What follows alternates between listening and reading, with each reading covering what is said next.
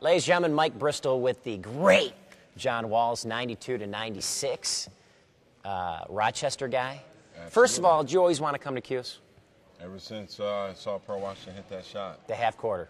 Against Boston College. I remember watching the game. Run right off the court. Ran right off the court, and I was just like, that's what I want to do, that's what I want to be. And then it was only cemented, further cemented when Billy Owens and Derek Coleman was there. I watched every Cuse game that they ever played in.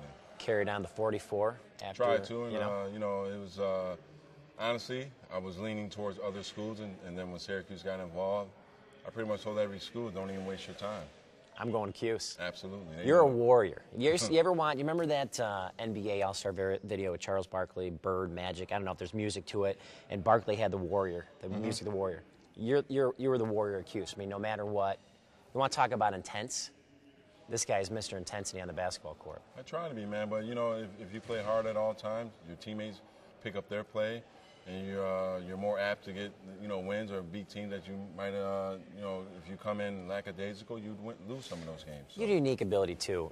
You could, let's be honest, you could put the ball on the floor, you could hit the three, you like going to the basket, dunking on guys, you grab, boards. You could, as a big guy, a lot of times, people think, he's just going to be good at, post moves. Or that's why we're forward you.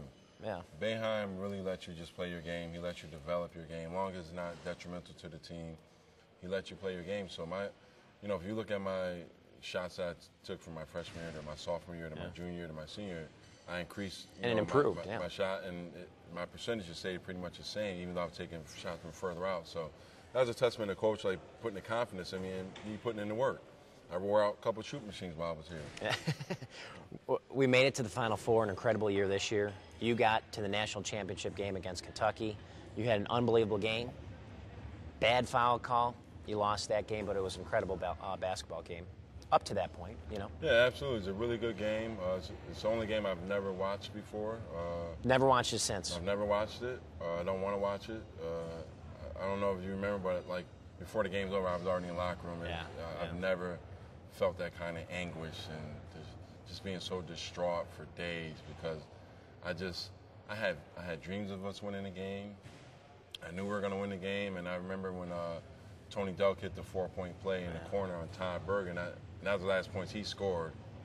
And we're in the huddle, and Coach is like, Coach, he doesn't lose his cool, so he's just sitting there, and I'm just like, look, there's nothing to be said. They made their run, now we're going to make our run. And we went out and we made our run, and, it was only my last foul call is the only time, honestly, that in the 10 years Lazarus and I played together that we weren't on the same page. I was asking for the lob, and he threw the chest pass, and it got deflected, so. But that was the only time, and I still don't think when I was trying to recover the ball that it was a foul. And after I fouled out, I went up to all three refs and I told them they jerked me on my final college game. What did they say? Did they say anything? Whatever. I said some other things to them. At that point, I don't know if I was trying to get a tea, but I had to let it be known the way I was feeling. So, and they know. Yeah, they still know. Absolutely. You mentioned Lazarus Sims, outstanding point guard. Henniger came to Syracuse, had a great career, and just a guy that smooth passer, always feeding you, and just like I ever played with, even out of NBA guys. He's very similar to Jason Kidd. The couple times I played with Jason, that he's always a couple plays ahead. Lazarus every team he's ever played on won because he's a consummate pass first point guard. Yeah. So when you got a guy that's passing, you're trying to get open because when you get open, you're going to get it. So he made our he made our team that much better that year because of everyone knew they can get the ball when they got open. So. Which is a great point guard, which is what you want. Absolutely. And, Todd Bergen, you had a little lefty there. Todd hanging out with you and the rest of that squad. Syracuse now, and I was talking about some of the current players, but, now in the ACC, the Big East was such an amazing run. I know, it's got to be sad, and it's got to be something. I know Coach for a long time. For me, it sucks. I'm going to be honest with you because I'm a Big East guy. I can remember watching Patrick Ewing and Chris Mullin and the lefty. All the guys, all those great 80s teams, man, that, just battling.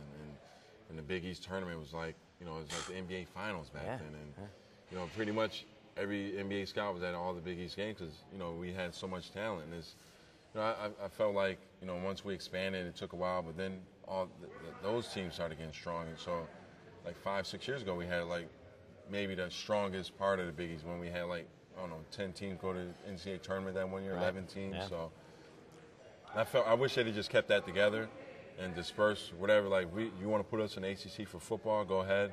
But keep the basketball Big East together. Because that'd be like breaking up the SEC football, in my opinion. Which would be detrimental. But you're not going to do it. I know football's making more money and all that stuff, so I know it's about football and money, but I just can't believe there's no more Big East basketball pertaining to Syracuse. I got to finish up with this. You played in the NBA some amazing years. And I always look at the NBA like 88 to whatever, late 90s, some of the greatest basketball, greatest players. Never will see it again. Talk about those guys, where you got, Michael Jordan. I mean, unbelievable talent. Every night you had to have your boots strapped up and be ready. And if it wasn't an incredible individual like Jordan, Barkley, Ewing, and especially that 4 spot too, that you're battling guys. Then it was just really good teams, man. And obviously Chicago dominated the 90s. With Jordan winning 6 championships in the 90s. Pippen, he had an unbelievable coach. What a team, too. All the other teams that they were beating were really good. It's just that team was great, and they were Detroit, beating really good teams. Yeah. And that era, like you said, man, it's never going to be duplicated. Think about from, I don't know, 85, 86 to 98. How many of those players that played are in an all-time top 50? Unbelievable. A lot of those guys from that era is in the top 50 for a reason. It's like 60% of the guys. Yeah, so it's never going to be duplicated, and nor should it. I just wish the Big East would come back to Syracuse. The outstanding John Wallace, ladies and gentlemen, my guy. Thank you. Thanks, J-Dubs.